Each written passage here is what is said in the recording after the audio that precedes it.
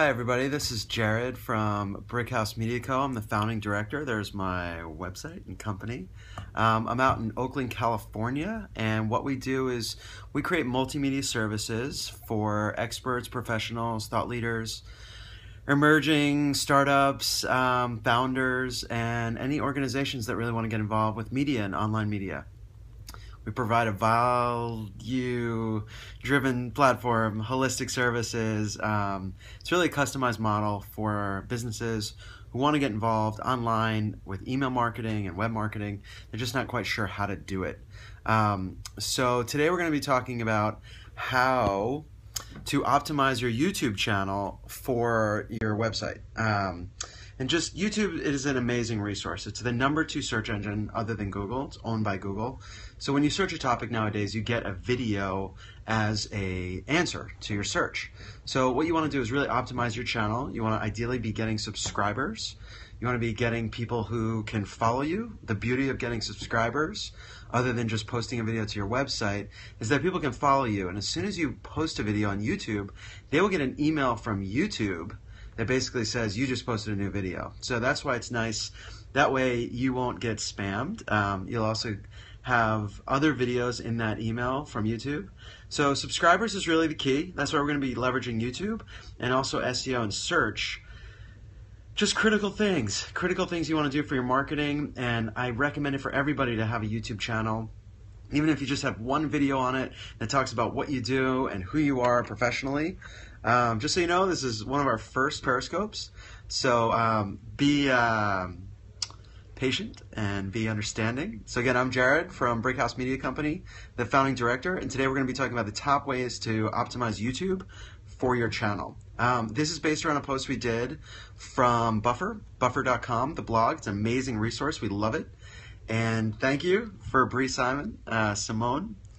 So let's dive right in. And the first thing I want to talk to you about is basically the channel art. You can customize the header, your brand, and you really should customize that channel. It's so obvious to me when I go to someone's page, if they haven't customized the channel, that they're kind of rookies on YouTube and marketing. It's a great way to brand your channel. It's a great way to be involved. I'm going to hold something fun so you guys can have something visual to kind of look at also, other than my silly face. A little squeezy thing would be fun. I'll keep playing with other things. So I want you to find a branded image, a very long horizontal panoramic for your channel art. If you contact me, I'll send you the actual dimensions for YouTube. They recommend this weird layout of banner size. It's really wacky. Yeah, Bree, you've had that too. It's tough, I gotta say. I'm a Photoshop guy, and they do not make it easy to create YouTube channel art. But I do recommend, if you have any questions, email me. I'll send you the dimensions for YouTube channel art. Basically, you want to kind of put it right in the middle of a, let's say it's an 8.5, 11 page. It's going to go right in the middle, and it's going to look best on web. Don't forget, some people do view your videos on TVs, like smart TVs. They say that they're optimizing it for that. I don't know many people that are doing that. I have a Roku TV, and I barely ever use the YouTube channel. So find a banner, put your website in the banner, put your tagline in the banner, put an attractive image or a logo or a fun graphic in the banner. Now remember, the banner and the icon are two separate things. The icon is related to Google+, your Google+ profile. And remember, you can have a Google+ profile that's different from your business YouTube channel. Okay, those are two separate things. I've got a variety of channels and a variety of Google+ profiles, really. So don't forget, you can create a channel that's separate from your Google+, and that could be your business, and that could be separate. So definitely customize the icon. The icon could be you personally, could be your company logo. If you go to our page, or just go to YouTube and search BH Media Co., you'll see the way we've laid out our page. The profile is just our icon, it's just our avatar symbol. It's this symbol, little brick with the color play button. And then on the header image, we've got the company name, we've got the website, our value proposition, and a little bit more about us. And so that's where I really recommend you customize that header. It's really critical to do. So let's dive in a little bit deeper. If you wanted the size, YouTube recommends 2560 by 1440 image. That's the total image. That's going to show up full size on TV. But really, that main little banner image is going to be 1546 by 423 pixels. So that's going to be this long banner that goes right in the middle of the page. I'm going to show you what it looks like here. I don't know if you can see that. There you go. So there you go, right in the middle. You can see that it's right there in the middle of the image, and that's the area I really want you to focus on. That is the key area that's going to show up on web, and I think that's really the critical part you want to show on, and I've seen most channels focusing on that area. So again, the whole image is 2560 by 1440 pixels, the whole image, but the main center area that you want to do the crosshairs in is 1546 by 423 pixels. Okay? Text and logo safe area, they call it. Okay? And Canva and PicMonkey and Fiverr designers can help you create those. If you have any questions, you can just email me. It's Jared, J-A-R-D, J-A-E, sorry, J-A-R-E-D at bhmedia.co, not .com.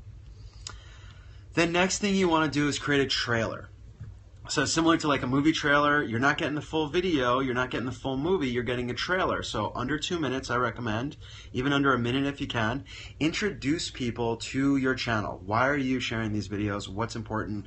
Why should they subscribe? I love Jimmy Kimmel's, and I also love all the late night talk show guys' trailers. They're perfect, they're really short and sweet. It can be you just talking. So definitely create a trailer.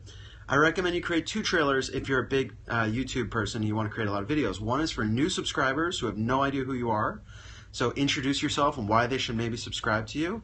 Then you can create a second trailer that's for returning people. So maybe an update, what you've been up to, what recently videos you produced. But at a minimum, create 1 trailer, introduces your channel, and then I'll tell you a little bit more about how you kind of go into the settings and show where to show that trailer to new subscribers. It's really important. So, a couple things on why to create a good trailer. The viewer has never heard of you, so you need to introduce yourself. It's like your business card. You want to keep it short, under 2 minutes for sure. Under a minute is ideal. You want to hook viewers in the first few seconds, 10 seconds.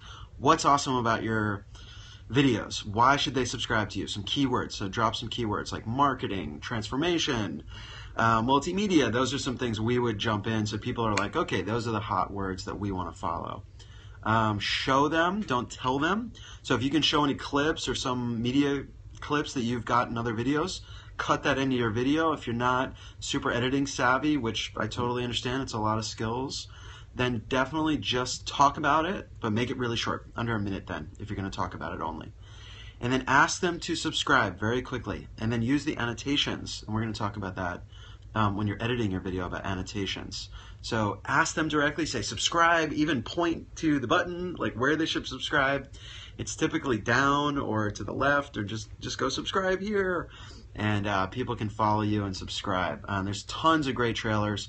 I recommend looking at the late night talk show hosts. They do great trailers for their channel, and it's a great way to just introduce people to your channel. So definitely follow it. Laying out your content. So we're going to talk about this a little bit. So let's say you have 10 videos, and let's say there are a variety of topics. You want to basically create a playlist. So a playlist is a group of topics, or a group of videos around one topic. So for us, we have testimonial videos right now, and we have some general services, and we're going to be adding more videos on general marketing ideas. So definitely create a playlist. What is the value of the playlist? So everyone has watched a video on YouTube, and when you watch a video, what happens at the end? You come to this multi-screen, and about 9 different videos show up at the end of your video. Now, if you create a playlist, the video that will play after your first video will be your next video, and then your next video, so people don't get distracted. That's the beauty of the playlist. They go from one video, and it goes right into the next video, and then right into the next video. Then once that whole playlist ends, if they watch them all, then they will get the 9 squares of all these other videos on YouTube. Some related, some yours, hopefully, but they won't be distracted and leave your channel. So that's the really awesome thing about a playlist. People can also subscribe to your playlist. which is kind of fun, and then they can get more videos. So the way that you do that is you edit your channel on the homepage. It's a little bit specific. You can email me for ideas. It's jared@bhmedia.co. And you can find out why people would want, yeah, thanks, Bree. You could find out why people would want to create a playlist and how to do it. You actually go into the settings and you say, choose a playlist, and you organize your home channel. Basically, you can customize that home channel a lot. You can make it look the way you want it to look. It doesn't have to look like YouTube default and the way it just comes through. Okay, so that's a little bit about playlist. You want to create it around a series of videos. If you have a variety of videos that don't really match, then maybe you don't do the playlist. But you probably should try to do a theme and do it that way. You need to have a verified account, which means you need to link it to your website. And that takes a little bit of code, and that takes a little bit of verification. You can do it through GoDaddy or your web provider. I'm really glad you've learned so much already, Bree. Thank you. This is only our second Periscope video. It's kind of fun. One video cannot be in more than one official playlist, just so you know. You have to pick one playlist. And they can only be your videos, and you have to have the rights to them. You can't add other videos to your playlist.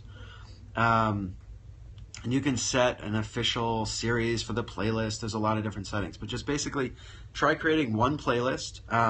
When you're in the editing features, you can say add to playlist or create a new one. So that's a great way to go, info and editing in the video manager. All right, the next thing we're going to talk about is creating a thumbnail. So a thumbnail is that custom image. Again, you have to have a certain number of subscribers and followers and a verified channel before you can create a custom thumbnail. So the thumbnail is what people see when they're just looking at a variety of videos. It does not have to be, what YouTube selects as the default image for your video. And I recommend that you don't use that, because often it gets people like this. As they're talking, it's not very favorable. So I always try to customize our videos. I use Photoshop. 1920 by 1080 is standard HD resolution. Again, 1920 by 1080 pixels. That's the default you want to create. You could also take a screenshot of your video and then put graphics over it. Here's one we created. I'm going to show you a little one we created. There's our client, Paul, and we added the logo here. We added the text and a little graphic at the bottom. So that really helped. Okay, sorry, I'm getting a little bit of tags coming through. So you want to basically get your brand name in there, get your logo in there. You can put a hashtag in there, but it has to be an attractive image that really grabs people. Look at what other people's videos are doing and see what grabs them. Try to get the most high peak point energy. You can use stock photography or other photography to grab people, but it should be something that's going to be in the video coming back. So good marketing, you want an attractive image, you want to grab people. So definitely try to find something that's emotional, it's exciting, grabs the eye. Some words, very few words, especially you're going to share it back to Facebook, because Facebook has that rule of 20%. 20% images on Facebook, remember. 20% text. So you want to be careful that you don't put too much text on it if you're going to share it back to Facebook. Facebook's got this crazy advertising rule where you can have 20% text on your image. Otherwise, they will not allow you to advertise the image, which is super frustrating. Another topic. Don't want to talk about that now. So you want to make it enticing. You want to make it attractive. A little bit of a tease, a little bit of a what's to come, a little bit of a wow. Try to use imagery that's really out of your video. I really recommend that. But you can get creative with that. Look at other videos, see what other people are doing and what's working. A little bit of a tease, a little bit of a pitch of the benefit of why they should watch this video is really cool. You don't have to give it all away. You can leave a little curiosity. You can make some caps, some lowercase with the title. So that's the next thing we're going to be talking about is the description. Okay, so the description. Most people don't even look that there's a text description underneath your video. And the nice thing is that will link to Google, and that will get searched, and that will be in your SEO for your video. So I do recommend you actually put some text in there. I always put our link to our homepage. I always put our tagline. Then I'll talk a little bit about the video, a short paragraph. I'll put links into Facebook and Tumblr and Twitter in that description area. It is actually an underutilized space. Most people just kind of forget that it's there. It has some back-end SEO value, some search value that people will see if they are going a little bit deeper into your channel. So I do recommend you use that. Put URLs in there, but do the HTTP // for any URLs you're going to put in the description of your video. Again, link to Twitter, link to Facebook, link to your social channels. Include a subscribe here link inside the description. Back to YouTube. Even though there's a big red button to subscribe right there. Social media channels, you can share other videos in there if you want, and then choose a category for your video, and that's like people, business, environment, fun, celebrity stuff. I found that the categories are a little limited, just so you know. Think in reverse always whenever you're doing keywords. What would the user be thinking about? What would people be searching for? So you want to add those kind of keywords into your tags and into your description. So think like the user. What are the words they would be searching for when they're going to be searching videos? So if they don't know you and your name's not very popular yet, don't use your name as the main thing. Leverage how to create great YouTube videos and drop keywords just like you would in a Google AdWords type campaign. Okay, just a reminder, my name's Jared. I'm the founder of BH and Brickhouse Media Company out in Oakland, California.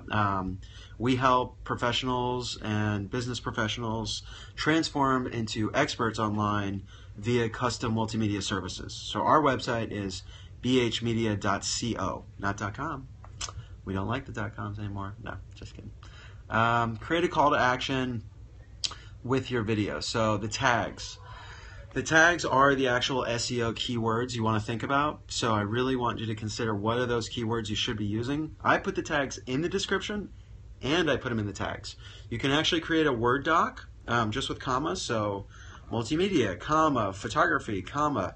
Create that in a Word doc and you can copy that right into the tags in the area on YouTube, and that will drop right in and separate them all.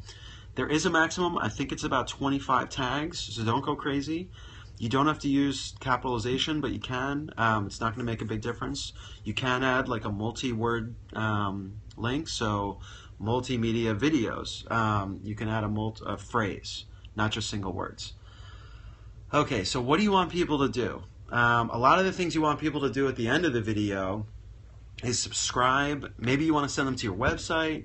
Maybe you want to send them to your Facebook page. Maybe you want them to comment on your video. Maybe you want them to watch another video. Be super clear at the end of your video. What do you want them to do? Most of our videos that we create, it ends with call us or email or here's our website at the very end of the video. So we add a graphic screen. What do you want them to do at the end of your video? Give them a really clear action step at the end of your videos. So helpful, really improves your ROI for your videos. And then you know, oh, you just found me on YouTube. Great ROI for spending more money on video or expending your resources on video. You don't want to overwhelm them, so give them one or two, a website and a phone number, a phone and an email. Don't try to give them 5 different things to do at the end of the video. 1 or 2 at the most I recommend. If you're really a web company, go with email. If you want to do custom calls, get phone calls, or just send them to your website at the end of the video. Now, if you've linked your account and verified your account, you can actually go in there and have a click link at the end of your video, which is in the annotations. You can create an annotation around it, and you click it, and it goes right to your website. So that's really awesome. It's a really easy step for the viewer to get back to your website at the end of your video. So there's a lot of things you can do. It's not just about posting a video. There's a lot of annotations, tags, descriptions, and things you can do inside the video. A couple of other things we're going to talk about here. You can monetize your videos. Obviously, it's going to create ads, which can be a little frustrating. So some of our videos we monetize, some of them we don't.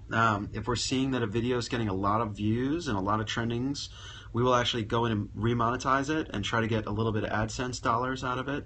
You're not going to make a lot of money unless you're getting hundreds of thousands of views, and then even then it's maybe a couple hundred a month at most. It's not a ton of money unless you're really breaking the 1 million viral video stuff, which is rare. Just so you realize, it's not that easy. Even for people in our industry, it's not easy to create viral videos. It's got to be kind of your full-time thing, creating really fun videos. You get lucky every once in a while. Some people video a crash or video some crazy event and they get a ton of videos, but good luck repeating that. So don't feel bad if your videos don't have thousands and thousands of views. Just remember, you can brand your content, you can brand the videos, you can put links over the videos, which is the annotations. So when you're in the video manager and you go into annotations, you can create a link. You can what we use is little color bars, color banners over the videos. We try to make it as non-impactful to distracting you from the video. We add a click here to subscribe little button over the videos. So if you're shooting content, you want to try to leave top, bottom, left, right space to add those little annotations. So think ahead when you're creating your videos, that side to side, if it's a horizontal video, see how there's like top space above me? So this is going to be a really great space right now to add those annotations when I share this video back to YouTube. And I am going to share this video back to YouTube, which is pretty cool about Periscope. So again, you can do a Periscope, you can save the video to your camera, and then you can upload that to YouTube. A little bit of double point ROI for you on your videos. So this post was, this video was based on a post by Buffer, blog.buffer.com. I love them. I follow them. I love Kissmetrics blog also. Great stuff that these companies are putting out. Scoop It does a great blog. If you have any questions for us, my email is jared@bhmedia.co, not .com. Our website is bhmedia.co. We help professionals and online people transform into experts, creating thought leaders. We work with businesses, professionals, all kinds of stuff. Check out the website. We'd love to hear back from you. Again, it's one of our first Periscopes, so thanks for your patience. I'm Jared. I'm going to be signing off now. Give us a ring. Here's our company, brickhousemedia.co. And thanks for watching. Get out there, customize your YouTube channel, and good luck, and shoot me an email if you need. Thanks all.